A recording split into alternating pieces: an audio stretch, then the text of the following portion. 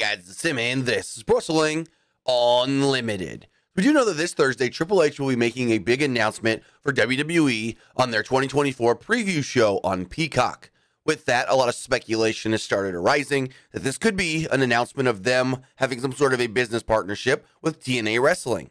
Many have started to think this because of a couple of different things. A, TNA is redoing their streaming service. It's no longer Impact Plus. It is now TNA Plus, and it is being done with Endeavor streaming services. Endeavor, who owns WWE.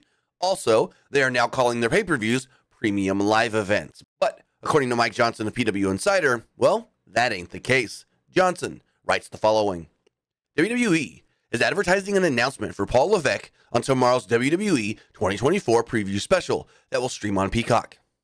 For whatever reason, we have been sent links to social media posts suggesting the announcement is related to a working agreement with TNA, aka the former Impact Wrestling.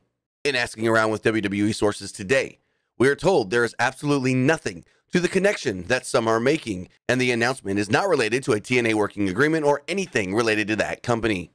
It's yet another case of people putting two and two together and assuming 1,000, no different than the assumptions last year that Saudi Arabia was buying WWE, and other instances of people who act as if they know something, assuming and being incorrect.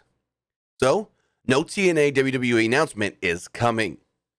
Basically, this just killed that rumor that WWE is looking to work with TNA going forward in some capacity. No, not Triple H's announcement. One other thing going around is that it could be the announcement of where WrestleMania 41 in 2025 is taking place. But with that, if we do hear anything further on what Triple H's announcement is tomorrow night, we'll have it for you right here. Pro Wrestling Unlimited.